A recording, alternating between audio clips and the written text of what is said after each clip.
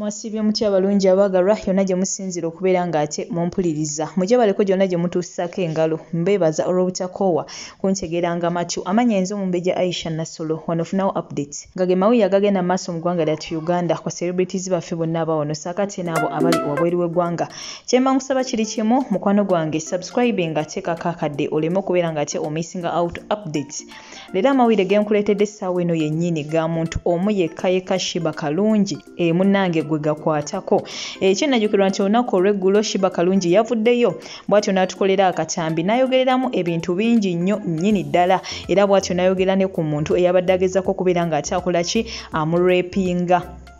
Yayogedde ebigambo bingi mwenna abataabirabye ku nkomekero ya vidiyo eno ngenda kuba ate nkuteerawo akatambi osobole okumanya byabadde agenze maaso n'okubeera ng'ate ayogerako. Wabula ky'olina okumanya nti yavuddeyo nga mukambwe nnyo nga tasalikako musale n'ayogera eri abo bonna abasajja batwala kwegamba abakyala ng'ebyokuzannyisa. Wabula buli omu akatambi ako kamulese yeebuuza nti yiyi naye ddala muntu kyono eyabadde agezaako okubeera ng'ate akola ki atuusa obuliisamaanyi omuyimbi ono Sheebah. Wabula webukeredde olunaku olwaleero nga batandise okubeera ng'ate batambuza olugambo ku bantu babiri. Omu ku bo ye Gilbert Bukenya professor oyo abantu abasinga obungi gwe basonzeemu eno bagamba nti ono munnange yabadde agezaako okukola ki yabadde agezaako okubeera ng'ate munnange ayagala okubeera ng'ate yeekaka ku muyimbi ono Sheebah. Ate abalala bo olugalo balusanze mu Andrew Mwenda era nabo bagamba nti Andrew Mwenda munnange yabadde agenda maaso n'okubeera ng'ate akola ki ayagala okubeera ng'ate atuusa obuliisamaanyi ku mukyalo ono oba omuyimbi waffe ono Sheebah kalungi. Mutuufu ekituufu kiri nti tekinnazuulibwa amazima ge galiwa oba omutuufu yaani ku bano ababiri naye nga bo ba social media in-laws posts bazikoze nga naawe woolaba post ezo zenkuteeredde awo oba screenshot ezo zenkuteeredde awo munnange we batyo we bagamba abantu ab'enjawulo buli omu avaayo n'agamba ono n'avaayo n'agamba ono sofa eno we bakabeera nga tebakola ki bazisonga mu bantu babiri abo bokka Gilbert Bukenya saakaate ne Andrew Mwenda.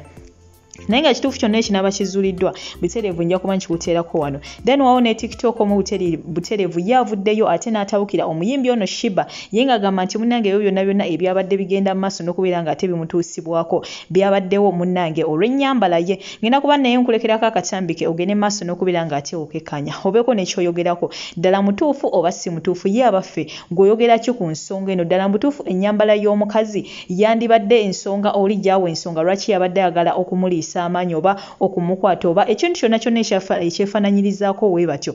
Ye abaffe abakyala abambala obulungi bo tebafuna kusoomozebwanga kuno mu bitundu by'ensi eby'enjawulo oba bokaboka abayambala ennyambala ng'eyo Sheebah gy'ayambala be bokka abagenda mu maaso n'okubeera ng'ate bafeesinga challenges zino. Gw'okyogerako ki mukwano gwange ensonga eno ogyogerako ki? Ye abaffe omuvubuka ono byayogerako gw'okkiriziganya nabyo oba nedda? Then ate n'oluvannyuma still ye jjajja Ishuli abamu gwe bayita Isma Alexis naye yavuddeyo munnange ate naye n'akola akatambi ye ng'ate byayogera naffe byatulese twebuuza ebibuuzo bingi. Ye yavuddeyo n'agamba nti Sheebah bino byagenze maaso n'okubeera ng'ate ayogerako tebiriiyo yabadde alimba kwegamba mbu ye ne management ye baatudde wansi ne bafumba ki story kye balaba nti kiyinza okubeera ng'ate kibakola ki kibatunda mu kiseera kino. Era ye ensonga gyawo agamba nti Sheebah ensonga lwaki yavuddeyo n'afumba ki story ekifaanaganako weekiti mbu olw'ensonga Spice Diana alina ate ekyenjawulo kyagenze maaso n'okubeera ng'ate atuukako kwegamba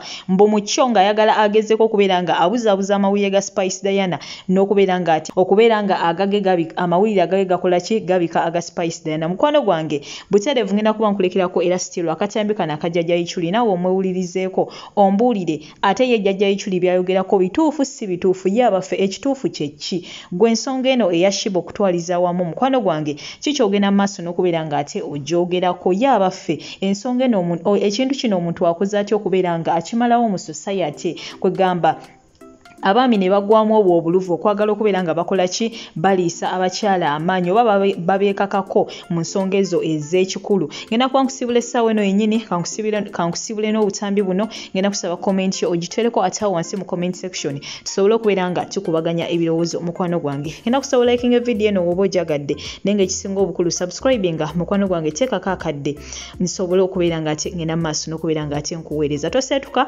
komawo n'amawulire amala mangi nnyo mangi ddala essaawa bweno yennyini. Goodbye for now. Mujemba bulire munnange ebintu mbitegedde ebyagudde ku Sheebah ne ebyagudde ku Sheebah si bituufu.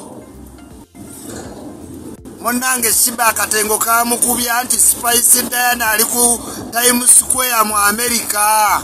Tewali yali agimutaddeko. Katika Spice Diana we yakalayo ku billboard mu America. Timu ye nekulietinga story. Era amawulire n'agawamba. Naye ng'obuzibu Spice Diana tewali kye baamukoze. Omwana wuuyo alimba banna ebintu bya showbiz. Yategedde Spice Diana agenda wamba amawulire n'agamba muyiye mangu temukkiriza kubanga Spice Diana ali ku Times Square mu America gye baatekako Kenzo Bobby Wine n'Azawi recently. Ayimbidde emyaka mingi tebamukubangako wadde kaposte Kenya. Kati n'atya nnyo nga Spice Diana ali ku billboard nga tegedde tulaba ku matamba ddema tewali kye yabadde. Amagezi ga kugaana Spice Diana kujja mawulire olw'okubanga Spice Diana yagenze ku billboard Times Square mu America ng'ate bali abalala beekyangira mulungo. Abantu bateekawo wonna ebyennyanja. Kati Spice Diana yakubye Sheebah joka ayimba ku pate za Bukenya abaana bali ku Times Square mu America. Ayimbye emyaka 2. Simanyi nkwataako simanyi sonako nuunako n'ateekawo firimu y'obulimba. Oyinza otya okujja otubuulira ku rape victim n'otamulopa ku police? Are you protecting a rape person? Lwaki tewagenze ku police? Ye lwaki oyogera owemula? Munnange obusungu bwonna bwa Spice Diana competition mweno game y'amaanyi. Kati timu Roger yateeka buli kimu Spice Diana ne bamuteeka ku billboard mu America era ku Times Square waali. Jukira Times Square bakugamba mu buli hour wabeerawo abantu abakyala mu Times Square 5,000. Ekitegeeza wobeera ku Times Square abantu 5,000 be bakulaba mu buli every hour. Kati no management ya Sheebah omutwe kagugirume. Wenoonyeza weteeka padi mu America eza Sheebah olik vao twale eri. Kati Spice Diana yaleese obusagwa omukazi bw'atawulirangako. Timu Spice Diana neerumya omukazi omutwe okakana ataddewo story tebankutte. Simanyi bankubye olugalo simanyi bakoze bitya byonna byambu. Tewali facts tewali kikyokka tugamba you disrespect me before my team. Timu talinawo ka recording konna. Ate atyo tubuulira victim eyabadde amulepinga. Kyokka ate tumanyi nti noobanga okimanyi omuze mubi lwaki omuntu tomwasanguza. Munnange byonna firimu Spice Diana ye firimu yamubutudde yenna abutuse wansi kubanga Times Square si kyekintu kyabadde aloota. Ate we kituuse ku Spice Diana n'alabanga kimukutudde.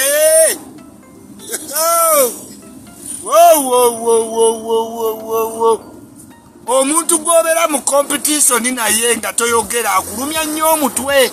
Kati kitwale senga Lydia Jasmine bakera ne bamuyita mu BET.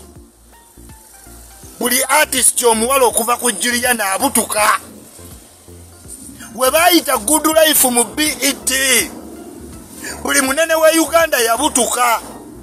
Chameleone yabutuka. Bebe Kulu yabutuka. Bobby Wine yabutuka. Gwe kityo we kiri. Kenzo we yaleta BET. Radio ye yasinga okubutuka. Kuba yali takikkiriza nti abagegenye okuyimba ate bawangula. Kuba ye radio amanyi nti yali ayimba abalala bagegenya. Si bigambo byange. Naye radio yawulira bubi nga Kenza awangudde award. Ng'ate ye radio yatuuka butuusi kuki mu kifo ekyo. Kati mutegedde bifu jeva nkugambye olunaku ne lukya. Olaba Azawu yagenda ku billboard mu Times Square abantu tebabifaako kubanga bakimanya Azawi tannakola kimala kutuuka ku Times Square.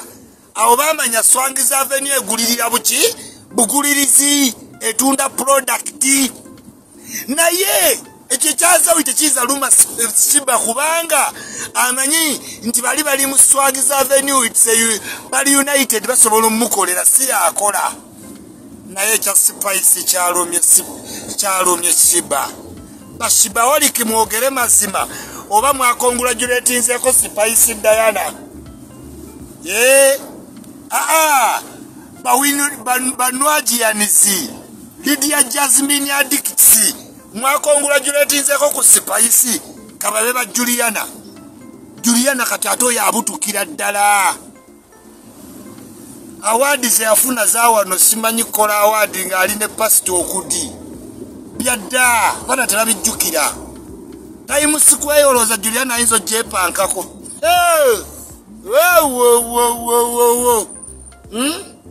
Yes, nkugambye nkuwadde level ez'enjawulo nti Good Life we yagenda ku BET. Buli muyimbi omunene Uganda yakutuka ne bagamba tebiriyo, simanyi tebaatuuka, simanyi babadde mu background, okwo kwonna mutukuyita kubutuka. Kenzo we yawangula award Good Life yabutuka kuba mu bamanyi nti agegenya bugegenya okuyimba baba Good Life bakikakasa baga obadde otya. Binigata ye muyimbi gwendiko right now ngangena mu conference wana ya UBL je tuliko oluyimba baluyita no regular album bagiyita Everrated. So awe tuli naye munnange Spice Diana teyafunye na budde bugenda mawulire kwekongratulatinga bino ebintu babala. Timu ya Sheebah yabaze negamba we muleka Uganda netegeera ndi Spice ali ku Times Square mbampedde Queen kama mbampedde. Babu pejoka naterera neyewayiriza lepu. Nze kubulya, why didn't you go to hospital? Why didn't you report to police? Oba tosobola bulira nsi yakubadde kwata. Are you protecting a rapist? Gwawe n'omukazi wa Bulandi omuntu n'ayagala okukwata tolina ba bodyguard. Ogeze mu house party ate ototubulira rapist katukuteekeko omusango owagira abalepinga abawala kubanga bakulepinga n'osirika. Waki tewaloopye ku police?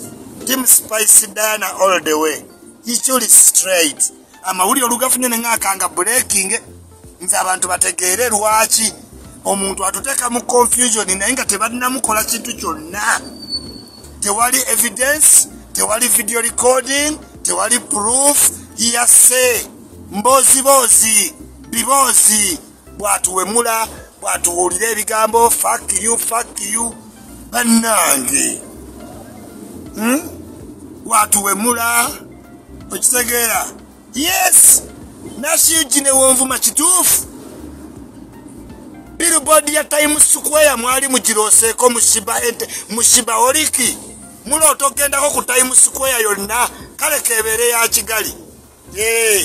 Kale katugambe Burundi ono ali Amerika. Omuntu ayinza okubutusa n'odduka ne woobeera mu bya competition obutuka.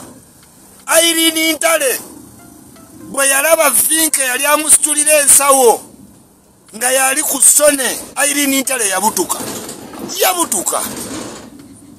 Okubutuka kiri nnomo.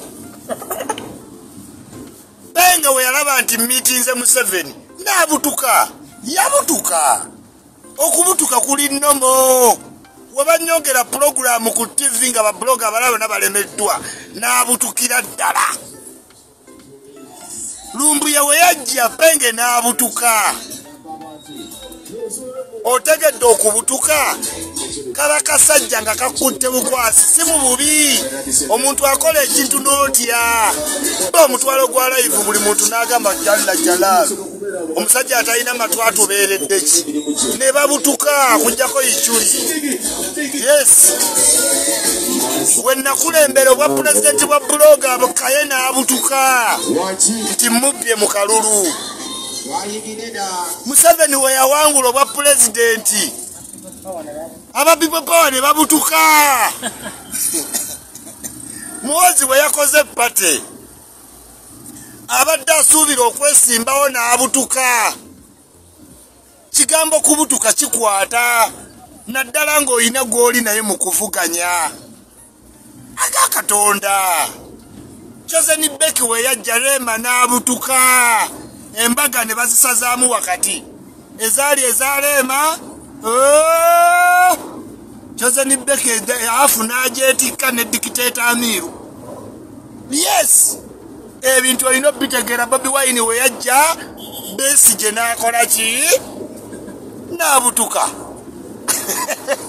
munsi waliwo w'obutukira Time Square yabutusizza Sheebah tagirootangako tagisuubira tamanyi ddi Spice ajeerezeeko ati Spice gadgets ekubizza omwana entunnunsi okakana ng'agambye nti bamutaddemu luno Museveni lwe yagamba putting your finger in what?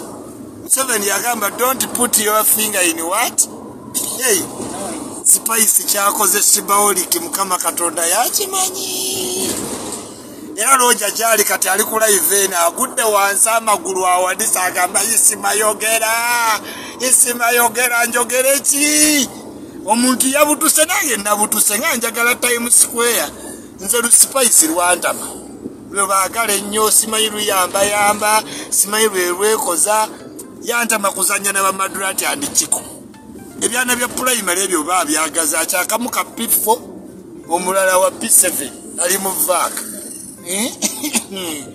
anyway nze nkubuulidde Sheebah story erimu ebituli ekyaleese ebituli Time Square ya Spice Diana n'ajingawo story Spice Diana baleme mwogerako mu mawulire kubanga wetwogera kati ku Time Square ate tetuyinza kudda kwe balanga wa PTC Mutanda simanyi nzijambalala olwo tubeera ku time ki Time Square Spice gadgets kati baseka ka Sheebah banyiigire munyiigira mwali mubaddeko ku Time Square mutwale eri nammwe kati we banaabalanga mugundi mu Lwera nga tubyogera nti muli posti zammwe ziri mu Lwera muve mu Lwera mugende ku bbiri ku New York Time Square musango gwange mbagala nnyo mbagalira ntuuse kalango kano kengenda okukola tulina press conference ne UBL alongside Benny Ganta mukulirizinga album bagiyita Everrated akayimba bakayita No Regular genda okasange ku YouTube ya Benny Ganta official okadownloading Team Spice Diana mbagala nnyo naye nga nsinga ba Sheebah yonna gye muli we muliva mu posta zewa ze mu Lwera tulyogera naye kati temuliyo kugundi temuliyo ku Time Square teriyo kintu kye bayita Sheebah simanyi Sheebah ku Time Square ebyo byonna bisange eri mu Lwera Kisoga simanyi Mukono Kolini Otero simanyi Boma Ground Gulu naye ku Time Square Spice ki Diana temunyiiga myaka 9 posta za mbote zivaawa until we meet again ichuli TikTokers gather whatever you're doing and gather. It is time for Sheebah Karungi aka Swag Mama aka Queen Kama aka Nacheyombeke Daddy contented Ochitegera. Now let us digest the matter she talked about yesterday. Sheebah Karungi avudena tugamba waliwo promoter eyamuyita okuperforminga n'amusanga mu mmotoka nga yeetegeka okugenda ku stage n'atandika okumukwatirira n'atandika okumukaka omukwano n'atandika omunyiga amabere n'amunyiga na buli wamu. And I was like, wait a minute, ebyo ebintu bikyaliyo omulembe. Sheebah Karungi tugambe promoter oyo bwe tusobola musuwinga tumukoleko wano ku TikTok tali kiddamu kye yakoze. In my capacity, I highly condemn that act. Ochitegera, it's even an abomination in African culture. Ekyo tekikirizibwa. Iyo otandika otukako omukazi omukwano. Ebyo byali byadda, it's too ancient. Ochitegera. Now, tudde ku side yo Sheebah Karungi. Tumaze okuwolereza ekyo tetukikiririzamu. Sorry about that, what happened to you. Naye nawe Sheebah Karungi olina okwechekinga. Banesi. Laba engeri gy'oyambala. Oli malaaya, weetunda, tumanye. Kubanga ovudde n'ogamba ffe abayimbi abakazi baneemulekerawo tukola ABCD kubanga muneego mulimu gwaffe tulina kwambala wetu. And I was like, no, honey, no. Walodabeko Rema ng'ayambadde bw'ati? Walodabeko Juliana Kanyomozi ng'ayambadde bw'ati? Lwaki weetwala nti gwe alina okukunama, gwe queen of kukunama, n'okunama n'otuka n'otulaga amabeere wenna ku Instagram ku Snapchat ndi wamu osiba otukunamira gwe Nwaji Lydia Jasmine kati bwemukeera ne mutugambanga nti babakutte babakoze sexual harassment tetugenda bawoleza kuba buli kimu kitandika naawe okitegeera gwe kennyini teweefuddeeko okunama olinga eyeetunda bizinesi yo olinga ayolesa obusolo mabeere kiki omanyimu amazima temugaagala omuntu wabagamba amazima nga mugamba alimba. Sheebah, this is too much. Enough is enough. Get some lesson out of that. Or else ekigenda okutuukako kijja kuba kyokya nga kisingana kino. Bajja kufunisa olubuto nga tomanyi na tata wa mwana. Olusi bakukwate bakusige n'obulwadde. Mulekerenga otutraumatize nga ffe bafaani. Kati omusajja ali nnomo ayima bw'alaba ekifaananyi nga kino omusuubira kukola ki? Mulekera okwekola ebintu ebyekisirusiru ate muveeyo ku public mweyogeze kati otuvuddeyo owemula busimanyanga samuwaati biki omuvumye naye gwe kennyini soka weechekinge Sheebah Karungi oyambala bubi. Sheebah oyambala bubi.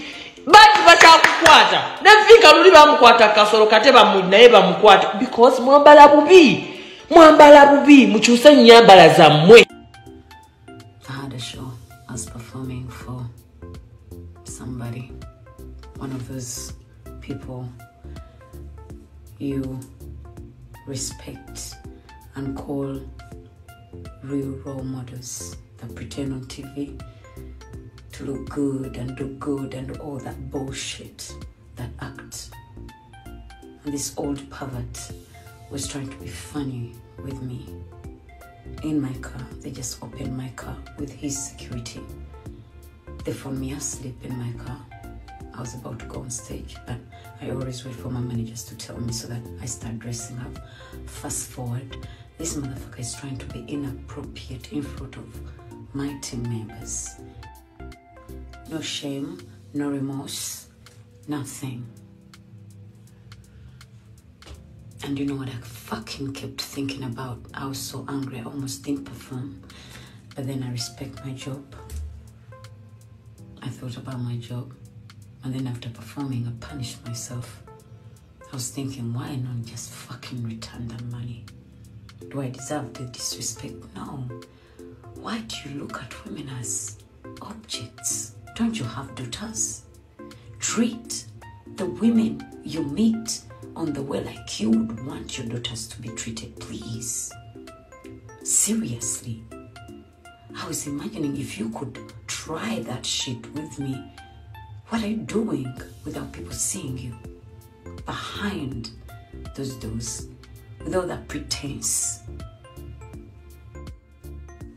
I hate motherfucking perverted people.